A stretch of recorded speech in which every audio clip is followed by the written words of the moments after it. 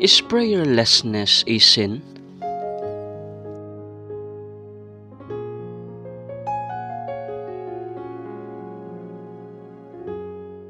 Well, it is a sin against God. We may call prayerlessness a weakness, being so busy and preoccupied that we neglect what we know and what we should do.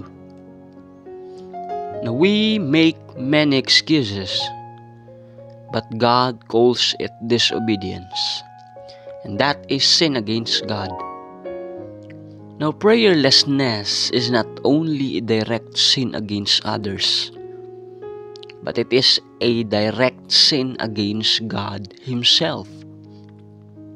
Now, according to the Bible, in 1 Samuel chapter 12 verse 23, the Bible says, "Moreover, as for me, God forbid that I should sin against the Lord in ceasing to pray for you. But I will teach you the good and the right way." Now, Jesus told us that we should always pray and not to give up. That is according to the book of Luke chapter 18 verse 1. Now, for all Christians, the worst sin is prayerlessness. Why? Because it shows our indifference and disobedience to God.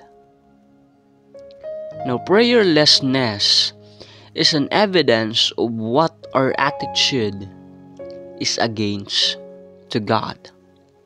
It is a kind of unfaithfulness and lovelessness. Now, our relationship with God is not what it should be if we do not love Him enough to get alone and listen, and at the same time to talk to Him.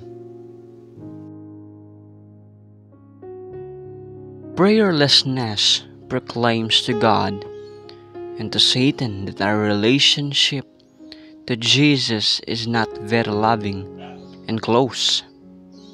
An adequate relationship to Jesus always includes prayer, both the desire and the actual practice.